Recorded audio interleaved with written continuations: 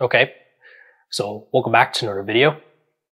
So here we would like to find the derivative of the nth tetration of x for all natural numbers and then also including n is equal to 0 with that notation. So anybody new might be thinking that I wrote the exponent on the wrong side, shouldn't it be on the left side?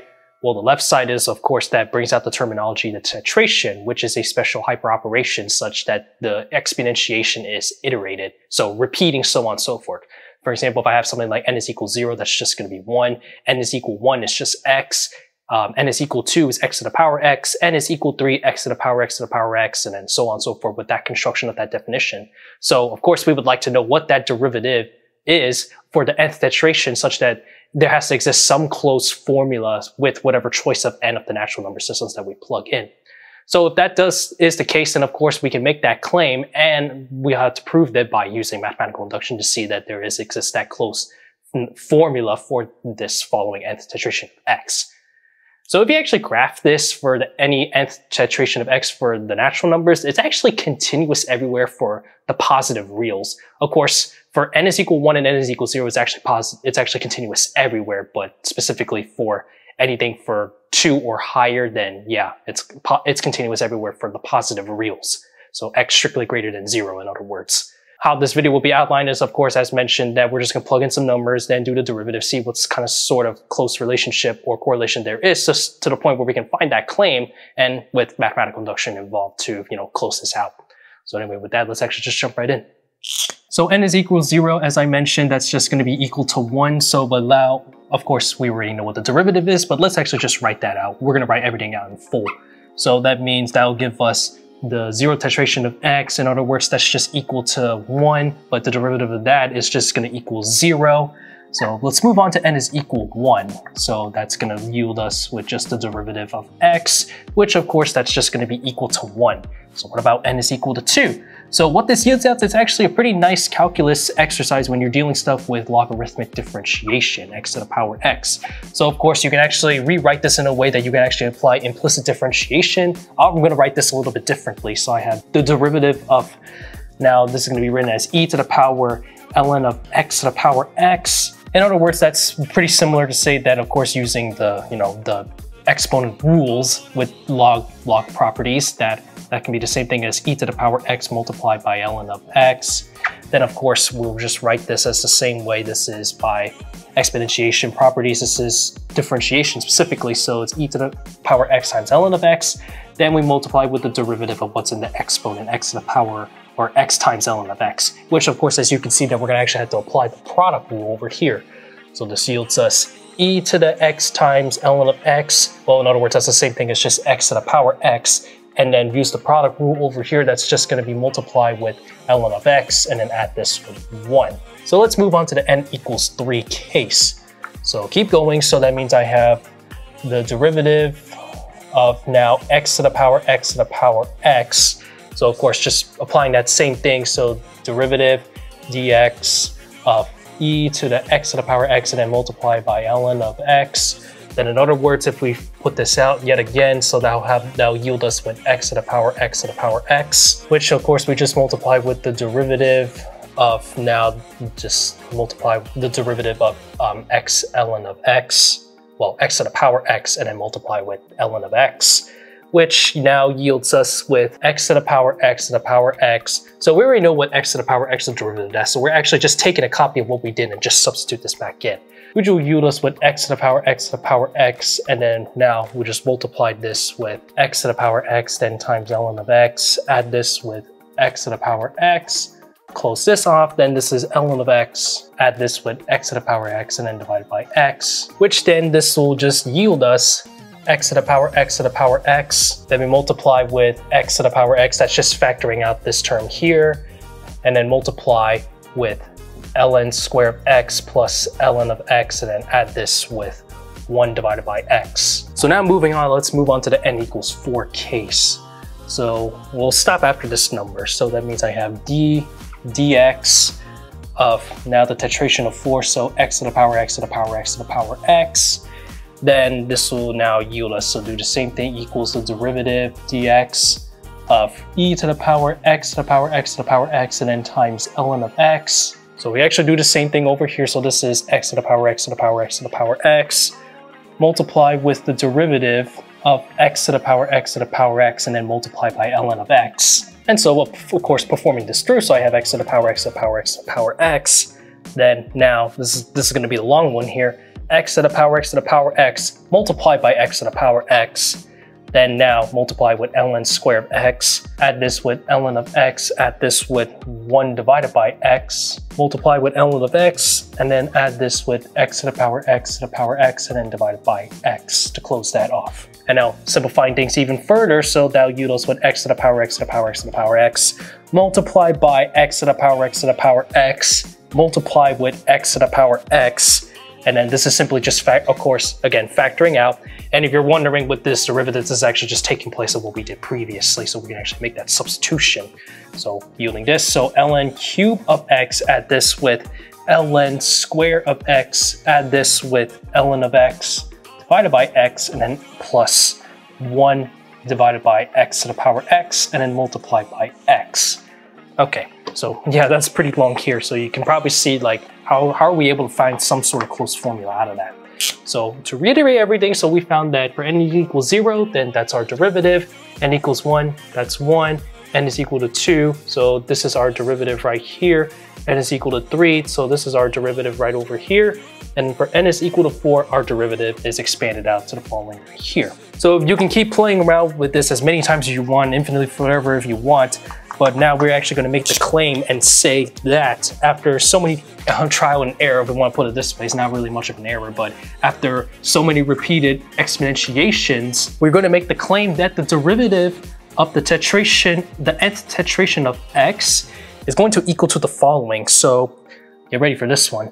We're going to have that this is the partial product series. So this is upper index is n, I is equal to 2 of the ith tetration of x.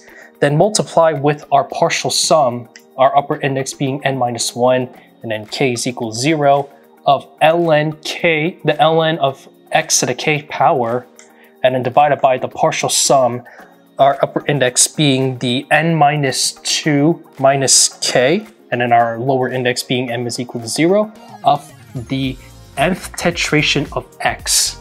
So we're going to say that, again, of course, we're going to say that that's our claim. So now, in order to justify this and say that this is indeed our closed formula for the derivative of the nth tetration, we must prove this by applying some mathematical induction. So that next step, let's actually get to that. Okay, so of course, from the last clip, our claim is that we found that the nth tetration of x is equal to this following expansion over here with a combination of the partial product and the partial sum with, of course, another partial product right here. So with this, in order to show that this is indeed our closed formula for the derivative of the nth tetration of n, we must do the math induction. So of course we need to do the base case, assume that n is equal to true for the natural numbers, and then we just show the n plus 1 case works, and then we are done from there. So let's actually start off with the base case. So of course we'll start with the base case of n is equal to 0. So I'll also do this for n is equal to 1 too. Depending on some textbooks, 0 is included part of the natural number system. So I'll do the same thing for n is equal to 1 as well. Okay, so if I plug in 0 back here, so that means d and then dx, then the derivative, so the 0 tetration of x. So I'll write this as the partial product, so 0, I is equal to ix. Then if I plug 0 for here, so that means this is negative 1 on the top, k is equal to 0 of ln k of x, and then divided by, so now the partial product over here is going to be, so negative 2 minus k, m is equal to 0 of the nth tetration of x. So this actually looks a little weird because for one, we have that the lower index is actually a lot bigger than it is the upper index. So what does that imply? This is actually what's known as the empty product. And so that means if you're actually thinking about this, you're going backwards and taking 0 entries, which, nothing exists from there. So that would have to mean that for product series specifically, this is actually going to be equal to 1. And so you'll see the same thing for the partial product too. This is what's known as the empty sum. We're going backwards yet again. So negative 1 and then k is equal to 0. For the sum is actually going to approach 0. And same thing for over here. So this is going to be 1 because we have negative 2 minus k, for m is equal to 0. So that means I have that this is going to be 1 times 0, which indeed is going to equal 0, which we actually did from the first number back over there, that it is indeed equal to 0. So now let's actually do the same thing for n is equal 1, just to get a better picture.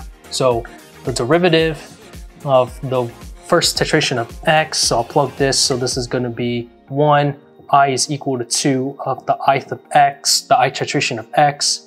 So this is going to be 0 over here, k is equal 0, ln of x to the power k, and then divided by, so this is now going to be -1 minus k, m is equal 0 of the nth tetration of x. And as you can see from the partial product series over here, yet again, it's the same conclusion that this is an empty product, so this is going to be 1. What's nice is that k is equal to 0, that fits in that term, so we can evaluate something out of that. And same thing for over here, that's still an empty product, so that's going to be 1. Then multiply with, now just plug this for 0, so ln of x to the 0th power, that's just going to be 1. So 1 times 1 divided by 1 from over here, so indeed it's just equal to 1, which is, hey, this is actually exactly just from what we did earlier. Okay, so now that base case out of the way, so I'll just put a check here and a check here. So now we actually have to assume that our claim is true for any natural number, that it holds true for the natural numbers n. So let's actually write that first. And so with this, now we need to show that n plus 1 is true. So therefore, in other words, I'm going to write this out in full. So that means the derivative of x of the n plus 1 tetration of x is indeed just going to equal to the following. So now this is going to be written as the same thing just before, now just plug in the n plus 1 term. Okay, so now we're everything over here, so now let's actually show that case. So how we start this out, let's actually start by definition, and of course that dx of n plus 1 tetration of x is indeed, in other words, the same thing as written as the derivative of e to the power, so the nth tetration of x times ln of x. Then, or in other words, you can write that part as the same thing as ln of x to the power, the nth tetration of x. Then, now we actually just apply the same thing with those rules that we did earlier. So that's, in other words, the same thing as the n plus 1 tetration of x. And then just multiply with the derivative of x of the nth tetration of x times ln of x. And then add this with the nth tetration of x and then divided by x. So we had the d over dx of the nth tetration of x. We assume that that claim is true, so we just have to just substitute this back into here.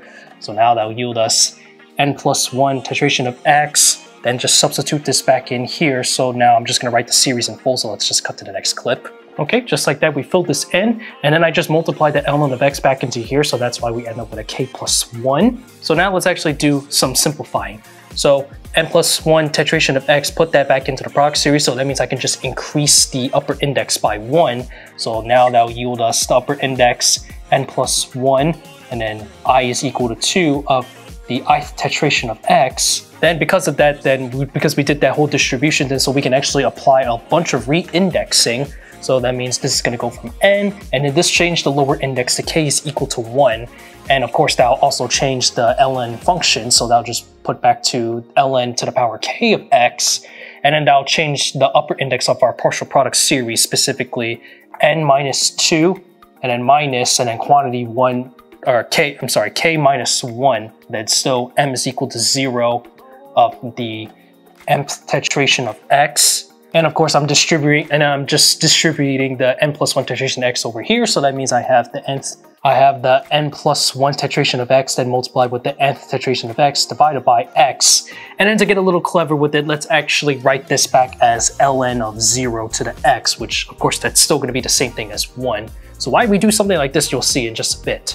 Okay, so the last step is a little bit interesting here. So of course, the product series is still the same over here. So I'm going to write this out, n plus 1, then I equals 2 of I tetration of x. So what's nice is, interestingly, I can actually factor out that same product series into here, and then that'll change things a little bit nicely. So for the first things first is that this summation over here is still going to remain the same. And then if you actually think about this, because I actually factored this out, you can go through this in the long term and explain this out yourself to see that this is indeed the same thing as written as ln of 0 to the x. That's why we wrote it like this, to get a little clever, because you'll see that the following, so let me finish writing the next partial step, is that the partial product series over here is the upper index is n minus 1, and then the upper index is m is equal to 0 of the nth tetration of x. the nth tetration of x.